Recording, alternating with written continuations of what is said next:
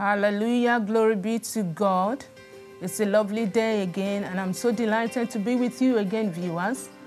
My name is Bomi, Adekola, and I'm a pastor with the Redeemed Christian Church of God, Christ Love Assembly, Didcot in Oxfordshire. It's a pleasure presenting the Open Heavens Devotional written by our Daddy in the Lord, Pastor Adeboye. Our topic of consideration today is growing by the Spirit. And our Bible passage is taken from the book of Acts chapter 4, the first 4 verses. And I read, "Now, as they spoke to the people, the priests, the captain of the temple, and the Sadducees came upon them, being greatly disturbed that they taught the people and preached in Jesus the resurrection from the dead.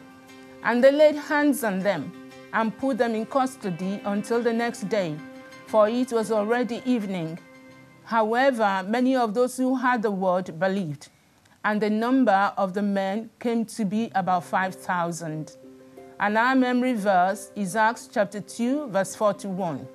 Then those who gladly received the word were baptized, and that day about 3,000 souls were added unto them." Our reflections together now. Do you know that artificial growth may look good on the outside, but can be dangerous?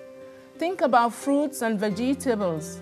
From the moment a seed is planted in the ground, it is subject to dozens of synthetic additives to enhance growth and to kill pests and weeds. Chemical-based fertilizers, pesticides, herbicides, and fungicides are pumped into cropping land to the point soil microbes, earthworms, and other insects and animals are driven out of the soil, preventing the natural cycle of organic matter breakdown, which becomes a normal feed source for plants. This means that they are losing their nutrients.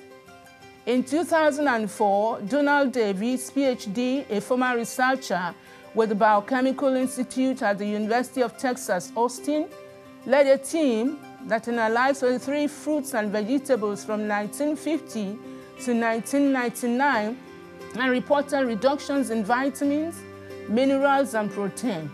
He found that broccoli, for example, had 130 milligrams of calcium in 1950. But today, that number is only 48 milligrams. What a great, massive reduction. We can relate this trend to the growth of your spiritual life, ministry, or church. If it grows artificially without the help of the Holy Spirit, the growth will not be spiritually nutritious and lasting. Some like quick fixes by using gimmicks, but only what God has ordained will stand. You must take time to meditate on the Word and get the richness from it, instead of only relying on second-hand information from your spiritual leader. What we learn from leaders should be in addition to and confirmation of what we are learning ourselves. Even when listening to sermons, we should not be passive, but listening out for what the Holy Spirit is saying.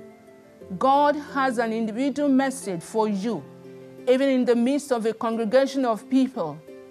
According to 1 Peter chapter 2, verse 2, which says, "Like newborn babes, you must crave pure spiritual milk, so that you will grow into full experience of salvation."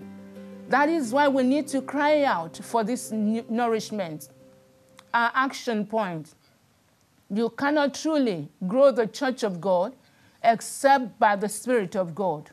So we need to ask for a greater outpouring of God's Spirit upon His church worldwide, even upon the servants of God. We need to pray for servants of God. Can we do that together now? Let us just lift up your pastor, the man of God, the woman of God who is in charge of your local assembly, that she will rely only on the help of the Holy Spirit. Because it's not by might, it's not by power, it is by the Spirit of the living God. So that the growth of the church of God will be lasting. So that the blessings that the people of God receive through you will be lasting. It shall be well with you in the mighty name of our Lord Jesus Christ. See you very soon. God bless you. Have a lovely, lovely day. And bye. God bless you.